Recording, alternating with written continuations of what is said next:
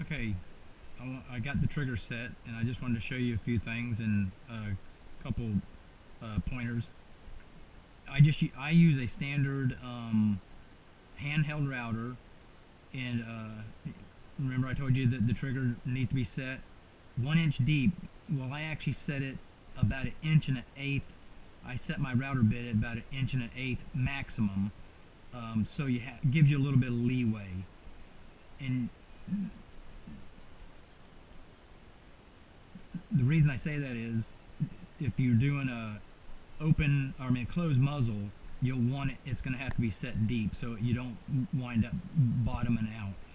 But what I do is I router, if it's an 1 1/8 inch deep, I router a 1/2 inch first.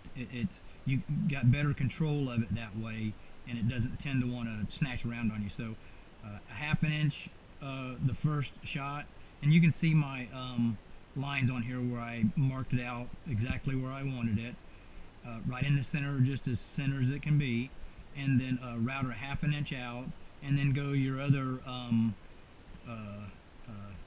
1/2 inch plus the 1/8, and router it out, and then you'll have to get a nice sharp 1/4 inch chisel and just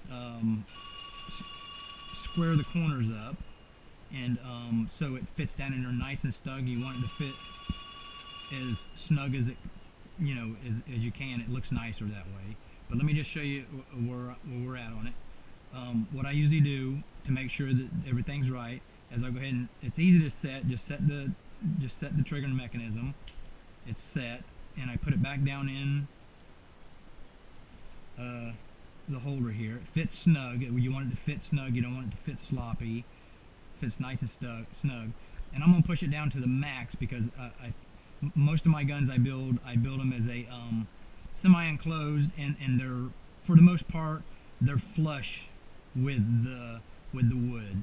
So as you can see, I should have showed you before I stuck it in there. As you can see, I contoured my trigger. I like it, a little contoured, and it don't hit the bottom. So it's in, and it's the trigger slot's nice and even on it. There's plenty of gap between the trigger and the housing, and then you just pull it back to make sure you have release before it hits anything, and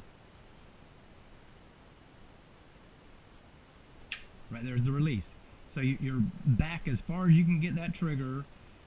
Like I said before, you want it back as far as you can get it, to where once you put everything together, that gives you maximum stretch. You can put maximum stretch on your bands without putting a reverse trigger mechanism in it.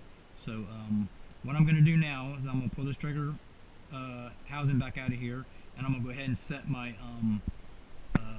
poly slide. Go ahead and set my poly slide in here, and router it out for my spear, and we'll go from there.